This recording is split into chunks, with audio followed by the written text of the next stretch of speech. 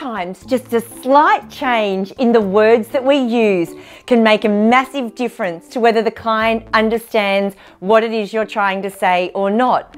So I was listening to the Becoming Referable podcast with Stephen Wershing and Julie Littlechild. And if you don't listen to it, it's a really good one for advisors.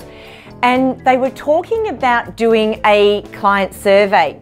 Anyway, in one of the surveys that Stephen had done with a client, they were asking the advisor, who, by the way, sees their client every single quarter and after every quarterly meeting sends the client an email summarising what's happened and the changes they're going to make, etc. Anyway, one of the questions in this survey to the clients was, how often is your financial plan updated? And they had options which were quarterly, half yearly, annually, every couple of years, or I don't know. And interestingly enough, the majority of the responses were, I don't know.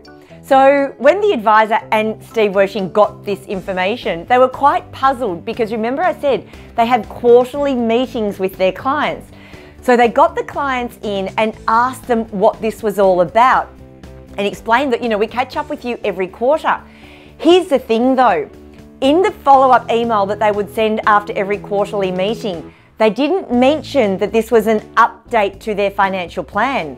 They mentioned all the activities or the follow-up action items or the changes that were being made, but they never mentioned the word financial plan. So what this advice business did, really, really scientific, they just changed the title of the email, the quarterly follow-up meetings, to say, quarterly update to your financial plan. That's all they did. And what a remarkable difference it made, because now the clients thought that their plan was being updated every single quarter.